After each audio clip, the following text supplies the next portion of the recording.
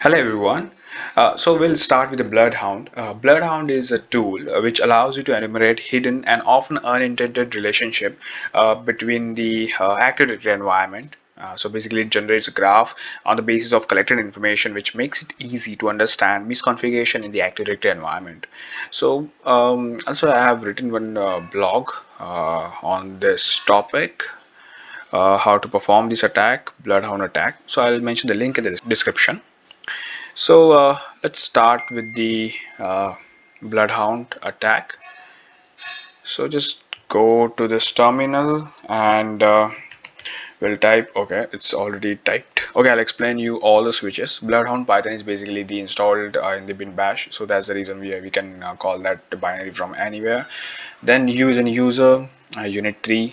This is the compromised user. Password is the password at 123.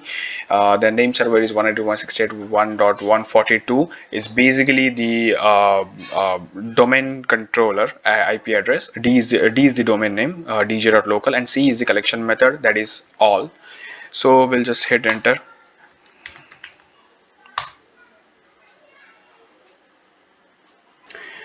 I can see the dj.local domain is enumerated, connecting to LDAP server. This is basically the domain controller system name, win1dr something something something. Then one domain is found, one domain in the forest. Then three computers are there. That is yes, true. And they have listed the three computers. That is Windows 10 is there, Windows 7. Both are the client, and the domain controller, that is Windows 1 DRBT something something something. Also, it found 9 users and the 50 groups are there. So it's fair enough. So we'll see this information in the graphical view. So for that, once you go to this folder, you will see these files are generated. So we'll read this file inside the Bloodhound. So before starting the Bloodhound, first of all, we have to start the Neo4j database.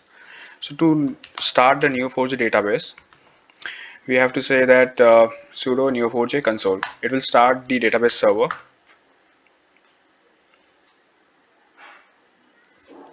So database server is started. Yes, it started. So now we can start the Bloodhound, and it will directly log in. Actually, I saved these credentials, so that's the reason it got automatically logged into the server. Okay, so now everything is 000. We haven't uploaded anything, so we'll upload that files from here and inside the Bloodhound. Okay, we can upload all 4 files in one go, and here we go. It's uploading. Great. Okay, so we have uploaded all the files, and now you can see 28 ACLs are 20. So now the database is all the data is uploaded into the database. Now we can query fire some queries to see all the data.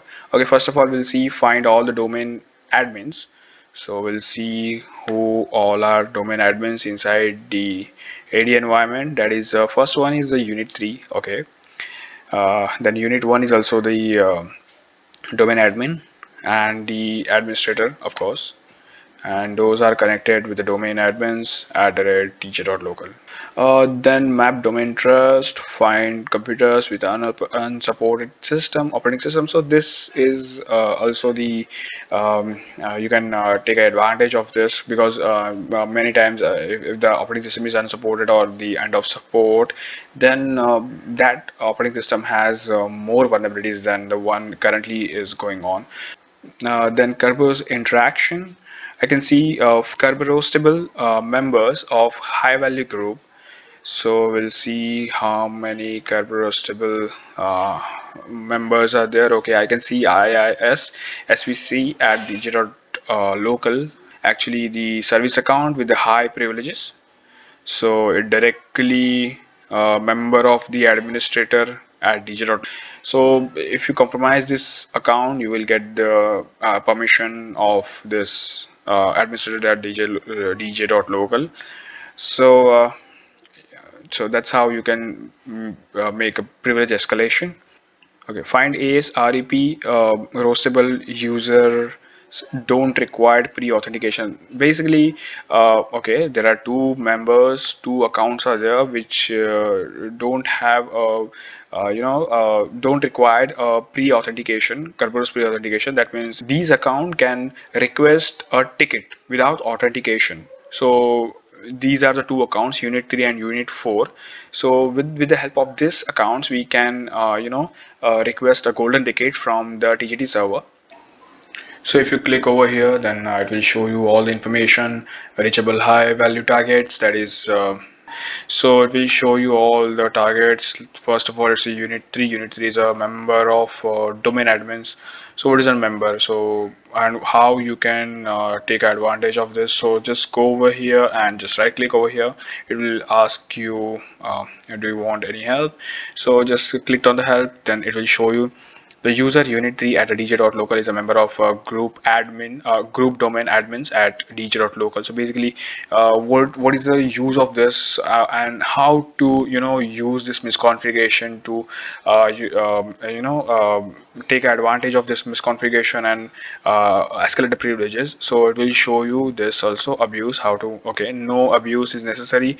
This age simply indicates that the principal belongs to the security group, so you don't have to abuse directly, you will get the permissions of this. So basically user unit 3 has permission of admin domain admin rights.